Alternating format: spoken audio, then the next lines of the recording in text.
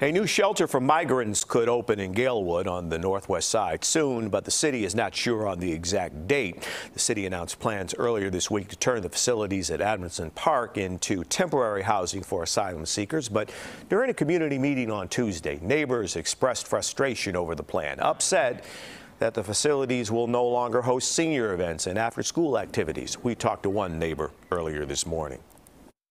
But the thing that we're mostly concerned about is our children, our black children, the football, the soccer, and all the things that they do, and trying to be constructive citizens. And now they're going to take this park, our beautiful park, and give it to migrants. Don't get me wrong, I understand the situation, but that's not on us.